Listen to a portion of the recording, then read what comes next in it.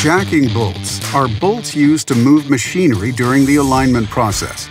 They can be used vertically, horizontally, or axially.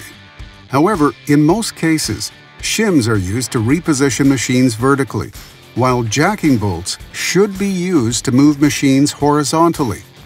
We say "should be" because many mechanics still use hammers, pry bars, brass bars, or whatever is available to move the machines.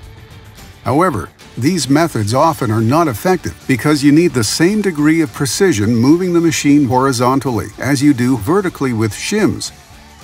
Let us give you a brief demonstration on the necessity for jacking bolts in the precision shaft alignment process. With 2 dial indicators set to our horizontal corrections required at the feet, we'll use a dead blow hammer to move the motor. As you can see, it is much harder to control precise movement using a hammer.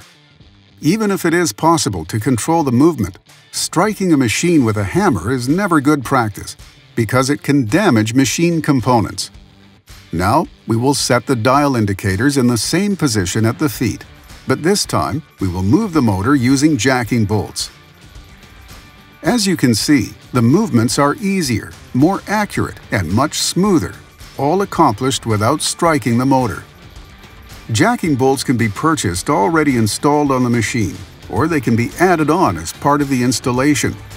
There are also other devices available to perform this process, such as this side align kit.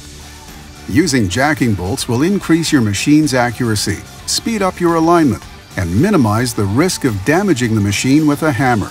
They are small tools, but they make a huge difference in precision shaft alignment. For more information on shaft alignment, please visit our website at vibraline.com.